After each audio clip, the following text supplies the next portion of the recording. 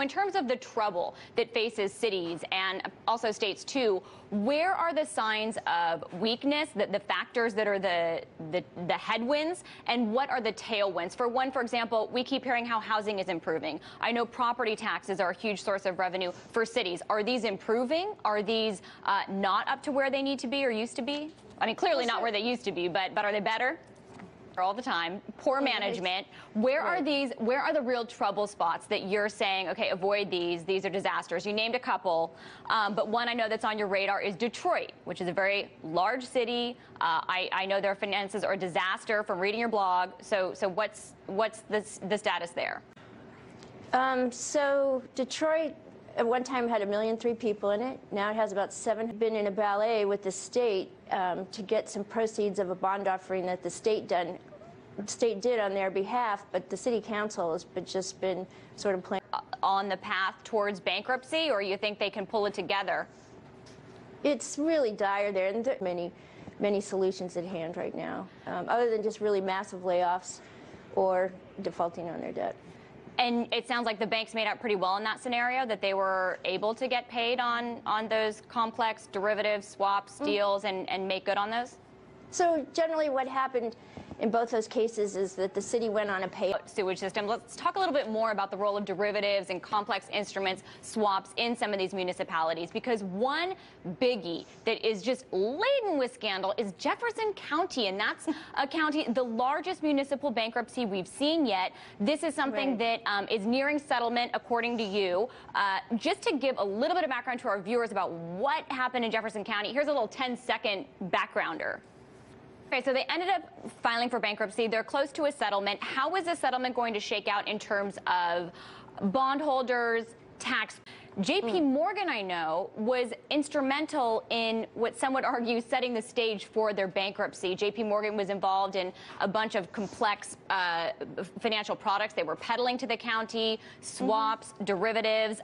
In fact, J.P. Morgan settled in 2009 with the SEC. I mean, it's absurd. How did J.P. Morgan make out of this deal? They will definitely be going to take some losses, but bigger picture, does this hurt a bank like J.P. Morgan? Because I've seen reports that over the last few years, J.P. Morgan is anywhere between the top or the number 3 underwriter of municipal bonds. So J.P. Be strong in this area despite the egregious acts. One of the things that seems to be a recurring theme, quickly before we go to break, is that a lot of these deals are negotiated privately and disclosure requirements are not great. So is this a situation that benefits banks and does not benefit taxpayers? Yeah, negotiated deals, you never know whether the issuers... More about some of these issues where perhaps parties are taking advantage. Also the impact of the fiscal cliff. More ahead with Kate. And in what way do you think it should go? That they were owed prior to the bankruptcy, which is one of the tragic things about these bankruptors, could lose from the fiscal cliff, because wouldn't you know, the fiscal cliff touches everything and municipal bonds are no exemption. So first, before we get to fiscal cliff, one of the things about municipal bonds is that they're tax exempt. And the reason I understand that this is the case is because they are tax exempt. That makes them appealing to investors. So then that helps cities and states borrow for less because their bonds are attractive, which helps them to more easily fund the bridges, roads, schools that they're building or whatever. Is that accurate? Is that how it typically does work? Right. I'll just add one caveat. Perhaps it is one thing that is on the cutting room floor in the fiscal cliff negotiations, because evidently, according to the Wall Street Journal, this is one thing that perhaps John Boehner and the White House can agree upon, that for high-income individuals, they maybe shouldn't get this tax exemption anymore. How would this impact things?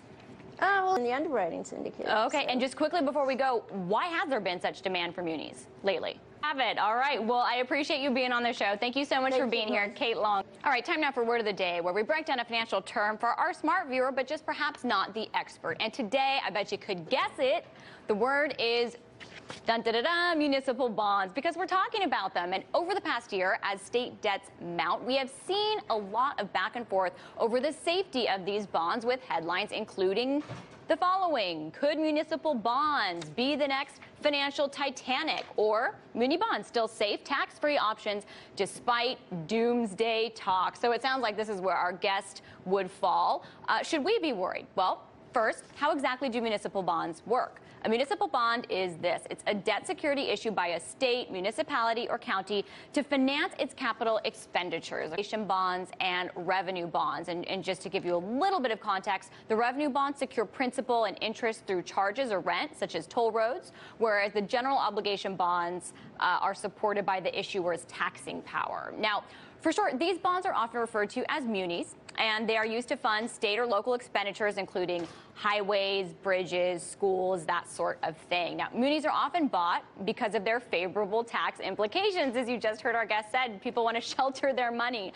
However, this could change. As the fiscal cliff looms, both Republicans and Democrats have agreed to consider taxing a portion of that municipal bond interest, but some argue much of the incentive for investors to buy municipal bonds is due to their tax-free status, and without this, municipal borrowing costs are likely to increase, potentially leading to increased defaults.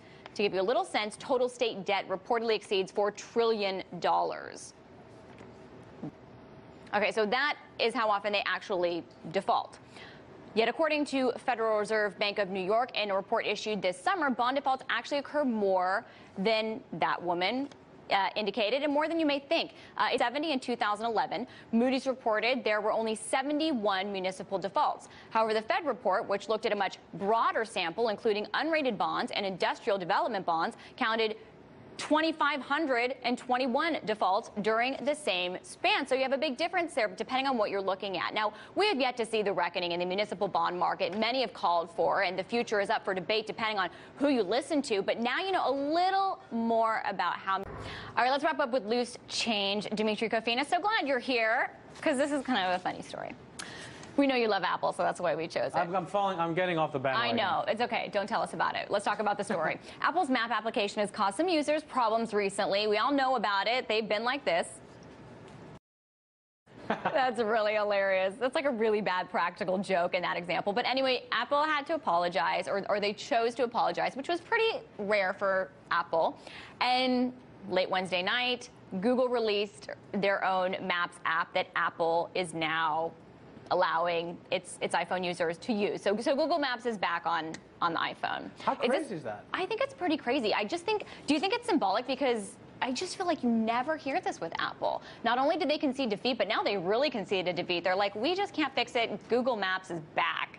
That actually, there's no question. That's actually something that I was thinking about, the best operating system. And now it's just losing. I mean, it could just be because they've reached critical mass and they just cannot possibly grow anymore. Well, actually, I don't know. Google Maps, I know, it's Apple? I wanted it so badly to be Apple so that it would fit with our story. Maybe she just thought it was Google. No, she said checked it with her because I wanted to use it if it worked. It did not. But maybe that just shows that you shouldn't rely on a map app, period. The map app is stupid. And the thing is, Apple tried just on the consumer's throat, and they failed because they weren't as good. Their back end wasn't as good as Google's. Yeah. They had their own client, but then Apple is headed. Okay, their stock price was $702 a share September 19th. Yesterday it closed at $539. I know, we got to call Reggie. Call Reggie Middleton. Yeah, we got to get him on. All right, let's move on. Let's talk about the Fed really quickly because Bill Gross of PIMCO had this to say about their recent decision on Bloomberg. If the Fed wasn't propping it up. Because if they weren't propping them up, the rest of the market would collapse. And also, remember, these banks and institutions where people house their money are leveraged. So they're going to get worried, and where are they going to go? They're going to go. As Mr. Gross put it. We'll have to leave it there. Thank you so much for watching. Be sure to come back tomorrow. And in the meantime, you can follow me on Twitter at Lauren Lyster. You can go like our Facebook page. There it is. You can give us feedback. We will read some of it tomorrow at youtube.com/Capital Account. You can watch us in HD on Hulu. There it is. And from everyone here, have a great night.